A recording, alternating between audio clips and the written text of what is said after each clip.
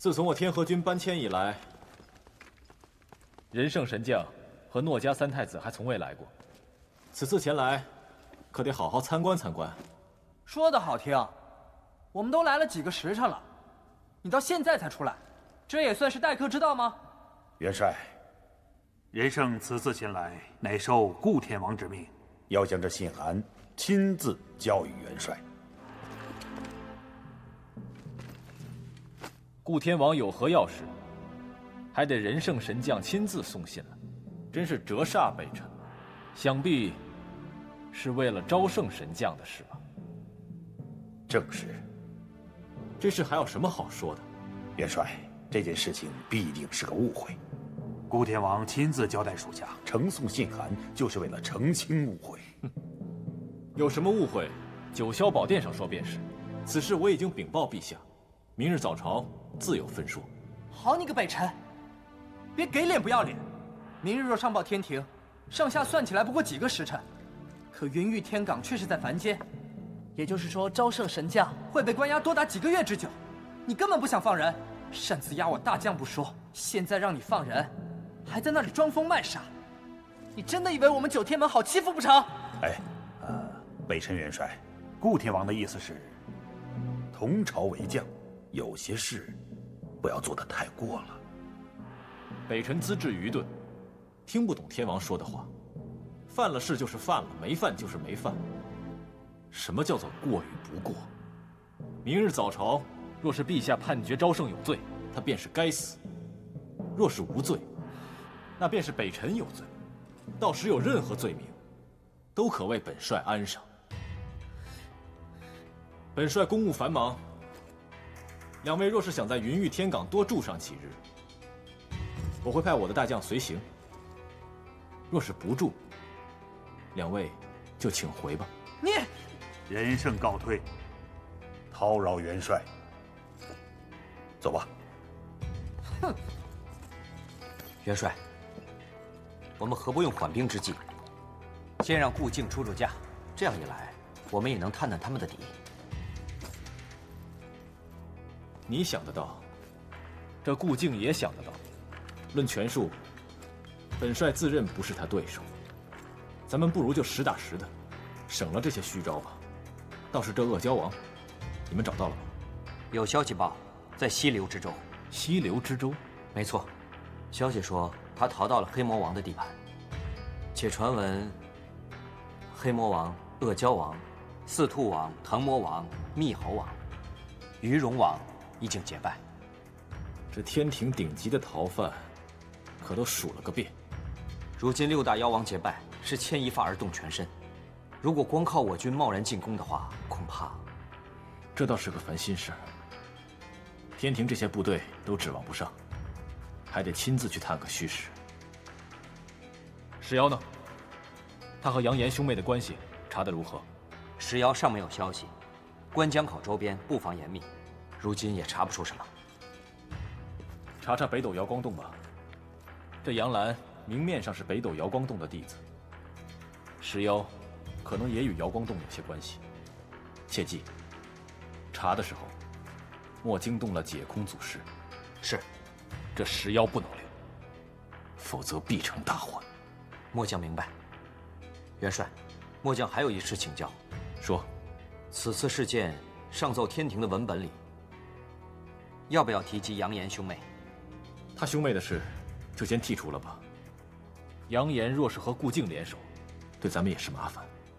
此次杨岩救他的妹妹，并没有亲自动手，也算是给我们留了条后路。这条线，还是先别跨越的好。末将明白。真不懂你们，又不是第一天认识那吴脑臣了，何必热脸贴他的冷屁股呢？天王的意思是，如果能息事宁人，就让他开个条件。哼，他会开个条件？不一定。天河军军备物资紧张，想必现在北辰已经快熬白头了。只是没想到，他宁可继续承受，也要和我们死磕。现在谈崩了，只有看天王的谋略了。这招生也真是的，竟然自己贸然闯进恶龙潭。他还以为那个无脑臣不会乱来，其实他犯起傻来什么都能干。这不是三太子和仁圣神将吗？我听说你们到云雨天港碰钉子啦？不是老夫好打听啊，只是这天庭之中，哪有什么不透风的墙啊？更何况北辰元帅大张旗鼓的去捉拿昭圣神将，老夫焉有不知之理哟？太白纪行，你到底想说什么？是来看我们的笑话吗？非也，非也，三太子，老夫是来替你们鸣不平的。天河军号称天庭利剑，九天门号称天庭剑盾呢。镇守九天门的任务何其重要！其实天河军随便到凡间抓2个小怪小妖能比拟的。但是啊，我最近听说了这么一句话，叫做“锋利的剑与朽坏的盾”，这分明就是向九天门军挑衅呢。哎呦呦呦！你看，这句话我不该说。你看我这嘴呀，我知道就行了，我说它干什么呢？但是，最近呢，我去云雨天港协助天河军征兵，我听到天河军中有这么一句话对你们很不利呀。我是说还是不说呀？快说！天河军，他们说啊，就应该让北辰元帅掌管整顿九天门。还说呀，如果顾天王没有本事统帅军队，那他就趁早退位让贤。这话可就在天庭里悄悄传开了。好你个无脑臣，欺人太甚！是啊，今天他能去抓昭圣神将，那保不齐明天他就要抓宝塔天王啊。他们天河军60万，你们九天门军20万，北辰元帅有恃无恐啊。我九天门有弊端，他天河军就没事吗？等着瞧！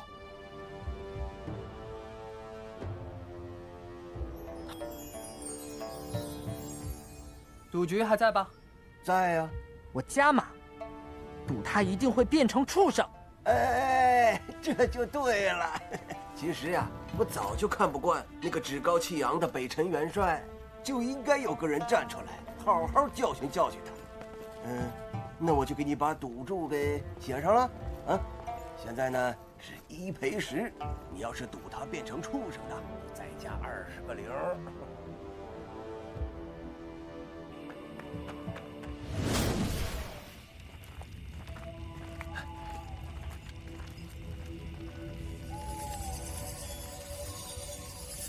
等一下，怎么了？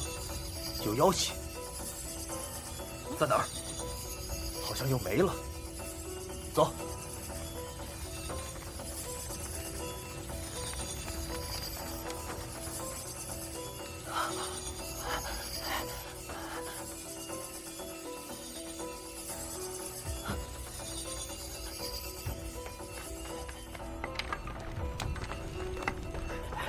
小心！哎呀！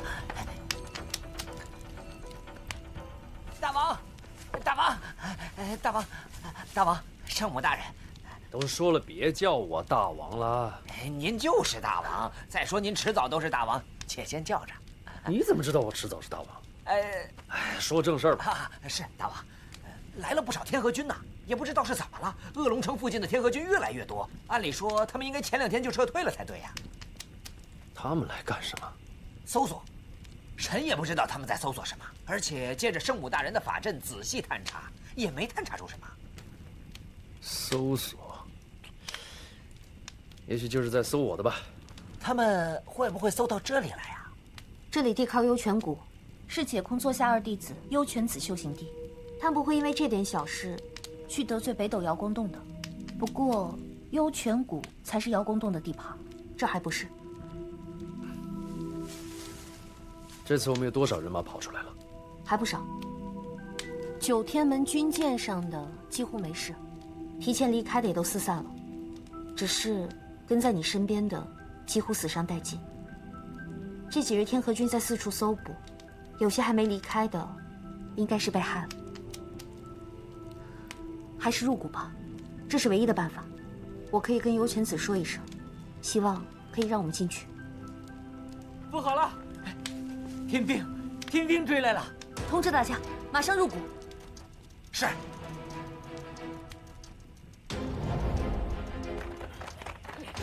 站住！快，别走！快跑！快，快上！站住！跟上！站住！站住！站住！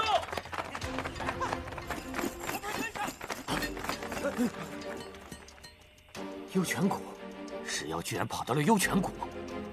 幽泉谷是北斗瑶光洞的地盘，不好惹。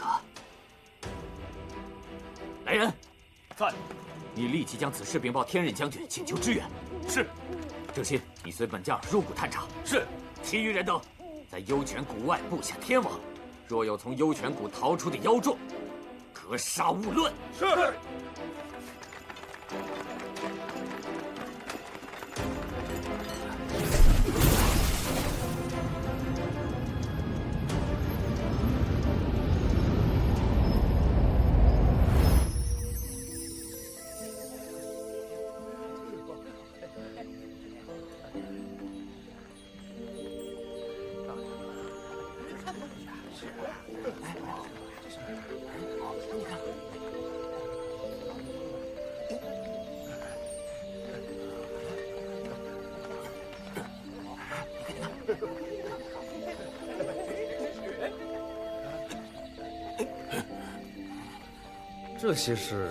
这些都是地府的动植物，白天是没有力量的。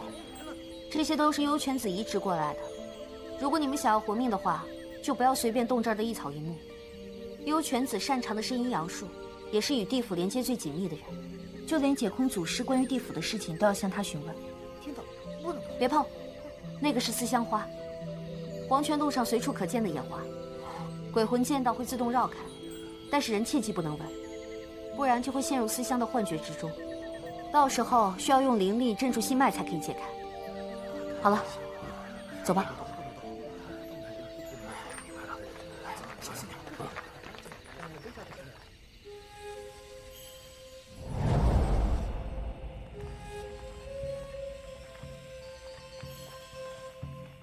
弟子秀云奉家师之命，在此恭候石师叔杨澜师姐。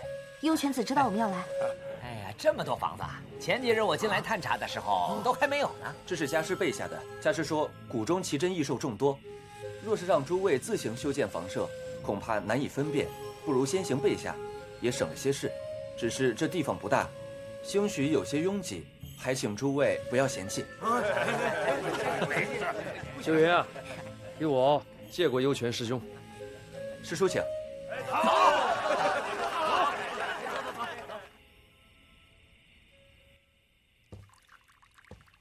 好点了吗？就那样呗。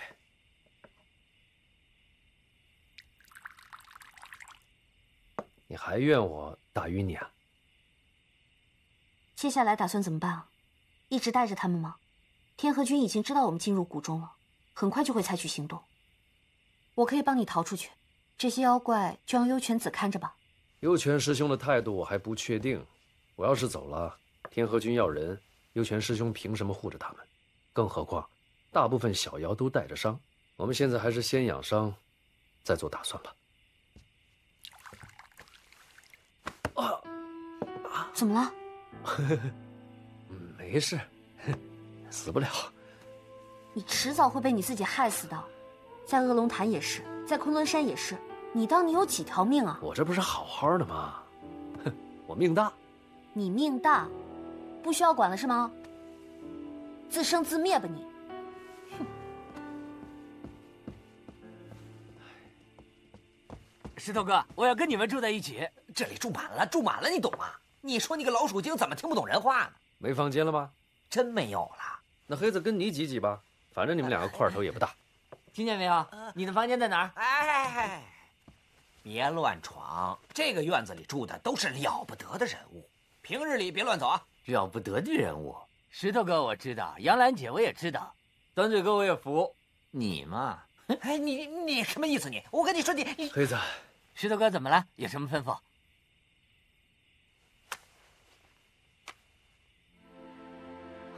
这是小红的遗物，之前我一直帮你留着，现在还给你。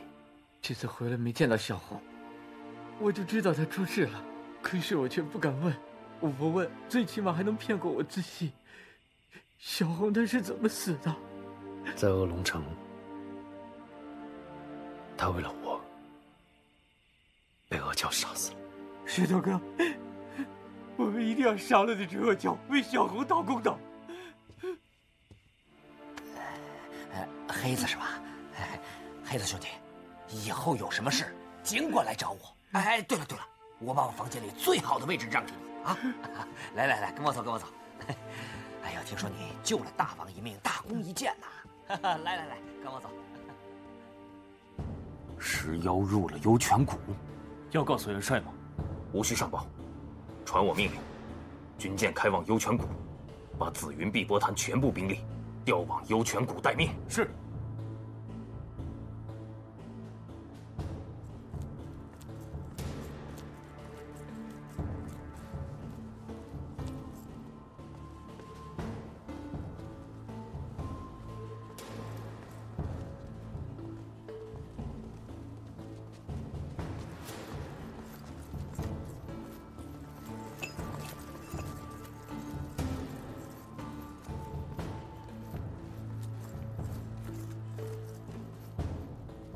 参见北辰元帅。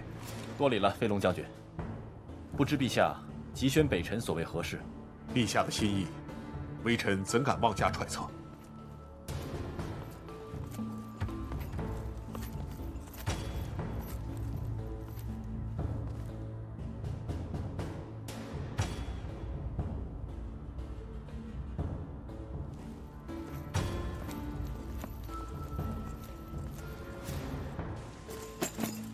天河军都统北辰参见陛下，愿陛下万福。北辰辛苦你了，为天庭，为陛下，无所谓辛苦。你的奏折朕已经看过了，就在方才，顾靖刚刚离开，但朕想听听你的意见。大将犯法，评断之事非臣之分内，臣不敢妄加论断。已经将你叫到这里来了，就不必像朝堂上那般拘束。起来吧，说。大将勾结下界妖怪，已属重罪。此次勾结的，又是那通缉榜上赫赫有名的恶蛟王，牵连甚广。如今，弄得九天门上下人尽皆知，丢尽我天庭脸面。若是查实，理当论斩，以儆效尤。朕也问顾靖对此事该如何评断，可这措辞与你的略有些出入，你想听听吗？九天门一系出此等事，冰冻3尺，非一日之寒啊，定是积弊所致，个中缘由一时半会儿也说不清楚，往后定然要倾力整顿了。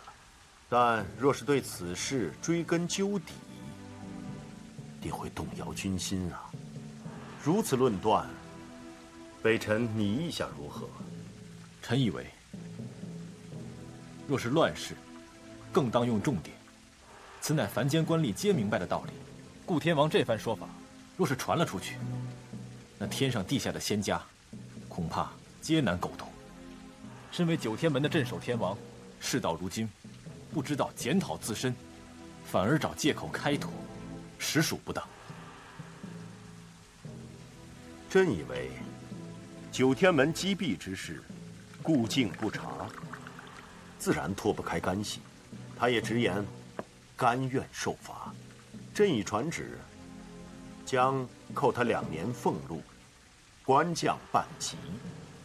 可这天降与妖王勾结之事，令天庭毫无颜面啊。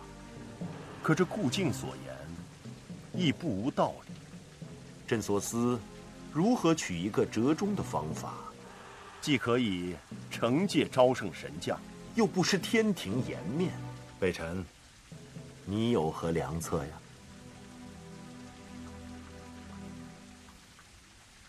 臣资质愚钝，还请陛下明示。要不这样吧，你即刻回去，放了昭圣神将。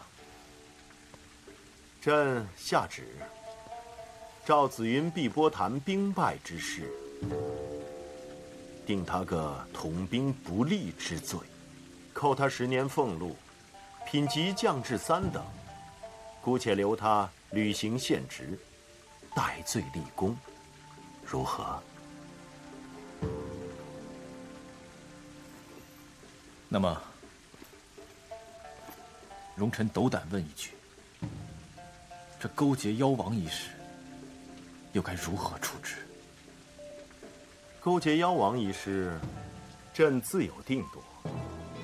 若是有人提起的话，便说是奉旨挑拨妖怪之间的关系，行搅妖之实。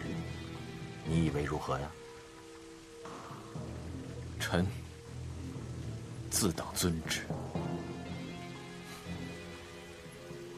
北辰，这些年你为天庭率领天河军征战四方，对外力压凡界妖怪，战功赫赫；对内极力除旧弊，政绩斐然。这些呢，朕都看在眼里，记在心里。朕正想该如何犒赏你，但这次你就先受些委屈了。为陛下鞠躬尽瘁，乃臣之本分。臣不敢谈委屈2字。你这么忠心，实属难得呀。哦，那月树上你的那颗花蕾，到现在还没有凋谢。你现在若是改变想法，朕依然可以给你施法将它修去。你可要慎重啊。臣还是那句话，男子汉大丈夫，不休。也罢，树上的花蕾可以修掉，而心中的花蕾则修不掉。只要心中的花蕾还在，这花早晚都会盛开的。北辰啊，朕可不想失去你这员大将啊。多谢陛下提点，北辰自当铭记在心。朕听闻你征兵剿妖资金已经捉襟见肘，这些年你带领天河军鞠躬尽瘁，征战四方，那府库下月拨付的金经多加1倍，如何呢？微臣代6道众生感谢陛下圣恩。微臣告退。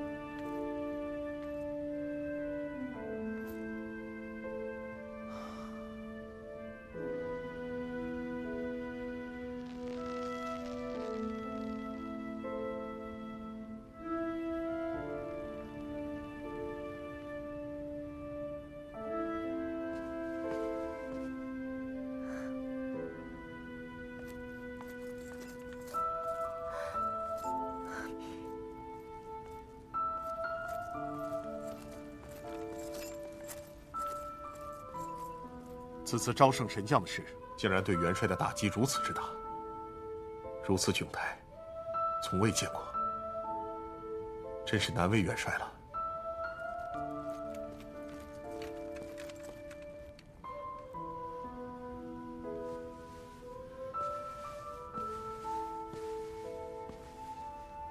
太白纪星要对付他，如今就连9天门的顾天王也对他不满。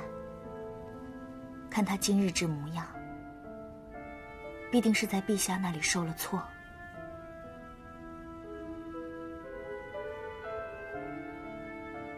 这花蕾终究是个隐患，不能让它再因为我陷入更加危险的境地。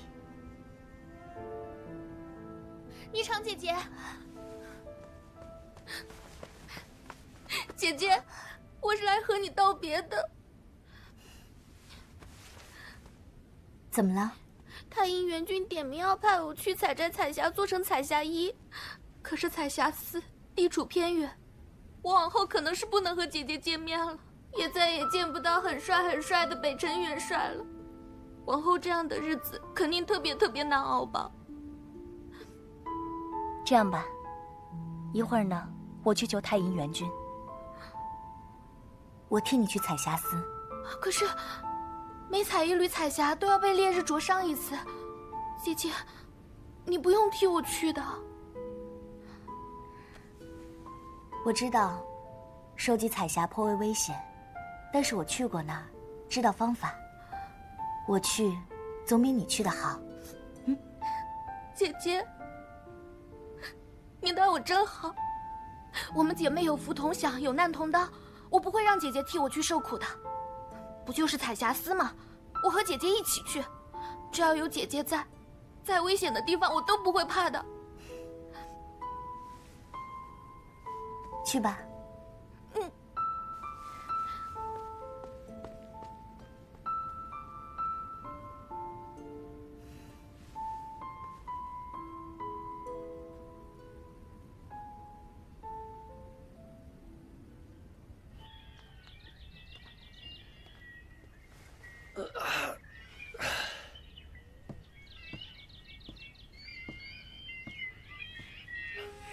天河君就在外边，这幽泉谷恐怕待不久啊！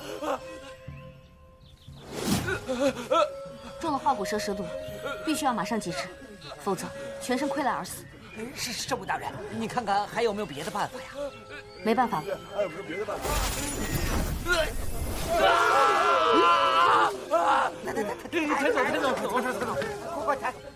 老倪，过来，过来。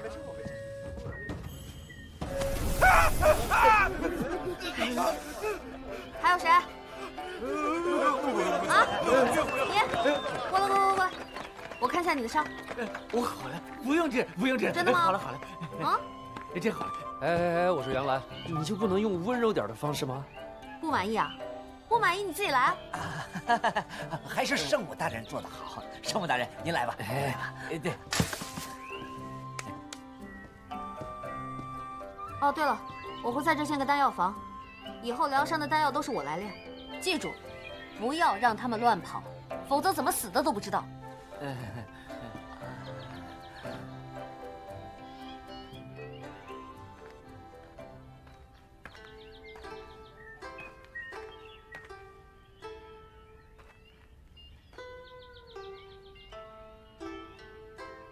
在我们这堆妖怪里，还有会弹古筝的。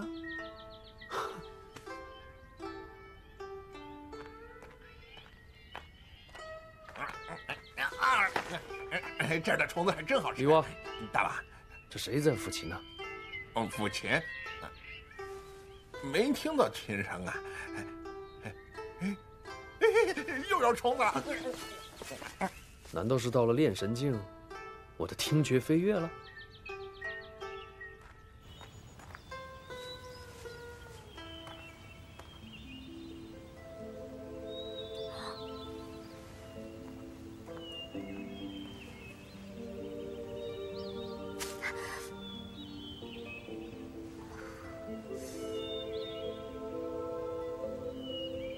虫草。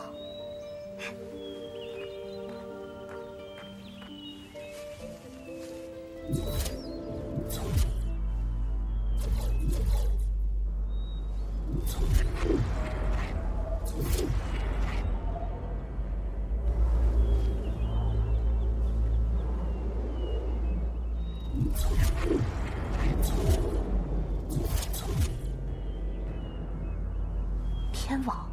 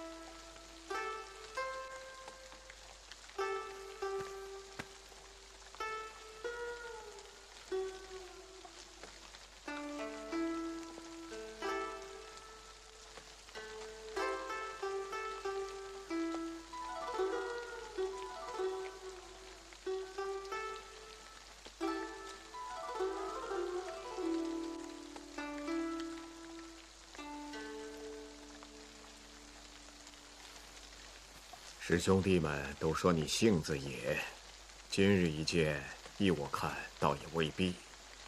能够静静坐下来听我一曲的人，即便是野，也有个度。至少三师弟丹童子，他就没这个心性。师兄高看了。不过师兄，你怎么知道我是听得入神，不是在打瞌睡啊？师兄虽然看不见你的脸，却听得见你的心，自是知道你听得入神了。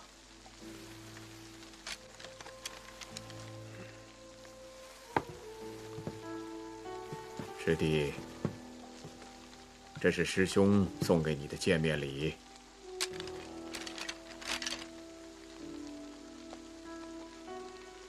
阴曹地府各位司职。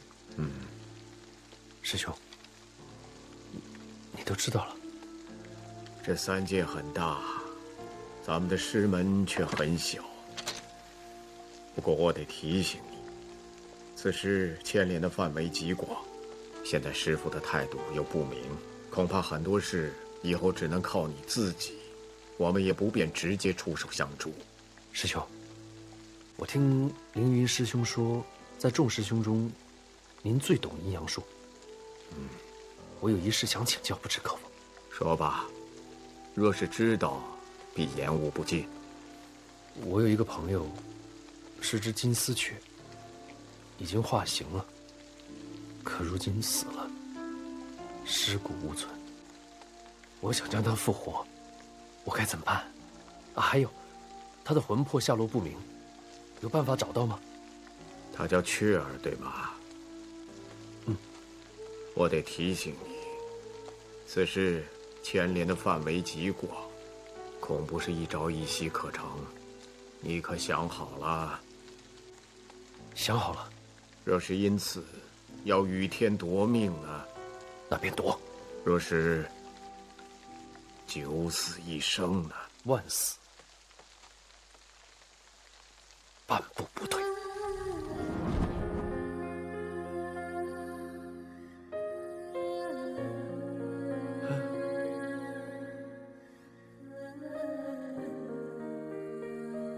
但以后我要出海去看看更美的风景。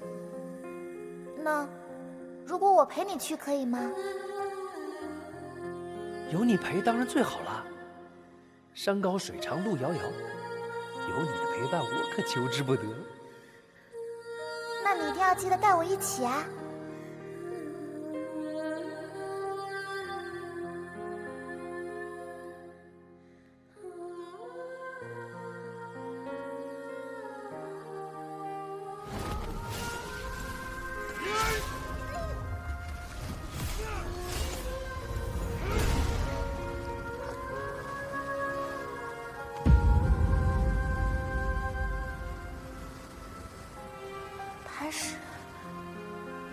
我怕是没办法一起修炼。如果你真的完成使命，一定要把我带回祁来山。我不想离你太远。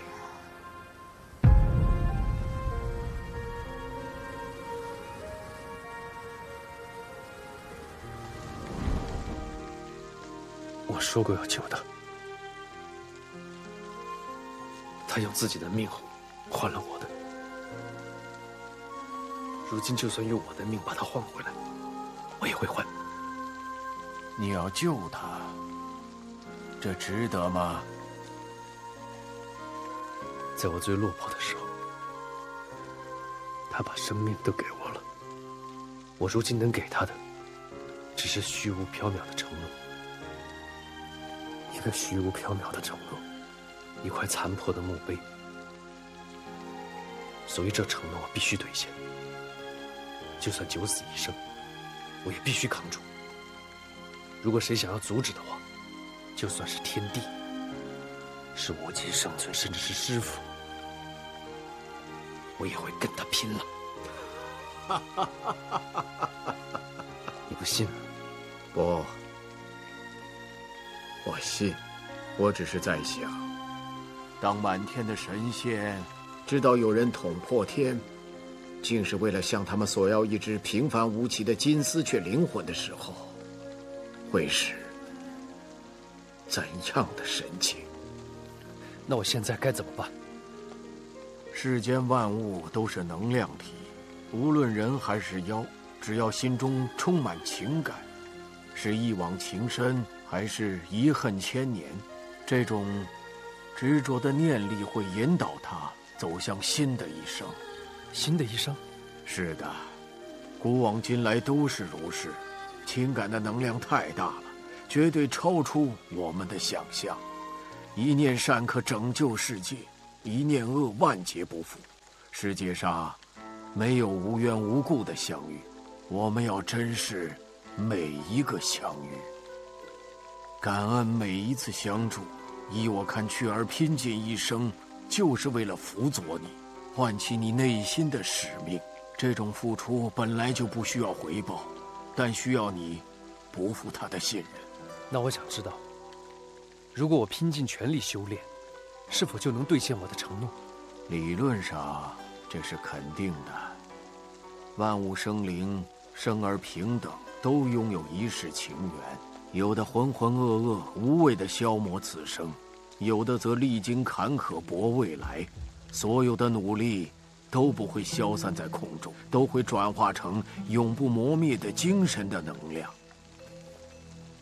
只是什么？只是月有阴晴圆缺，仙妖有悲欢离合，天亦有不测之风云。虽说天道时的灵力亘古不变，但也有变数横空出世。究竟是顺应天道，还是遵循内心，倾听内心的召唤？这将是你的痛苦的选择。师兄的意思是，每一个人的命运都掌握在自己的手里。正是。关于这个问题，师弟可想好了？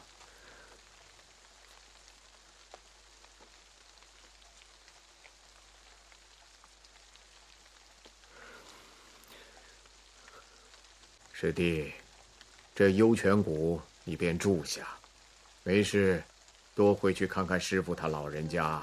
老头子嘴硬心软，其实他还是默默关心着你的。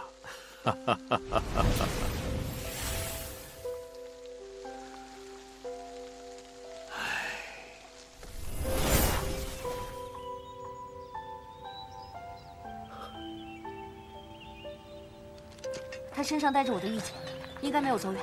你们好好找找。是。伤还没好就到处乱跑，真当猛兽都是假的。他不会触动天王，碰到天河君了吧？啊！走。哎，你去哪儿了呀？对不起啊，我就想到处逛逛，溜达溜达。你要再这样的话，我就找个笼子把你关起来。走。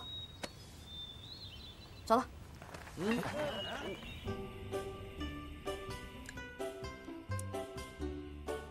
这面谁做的？我呀。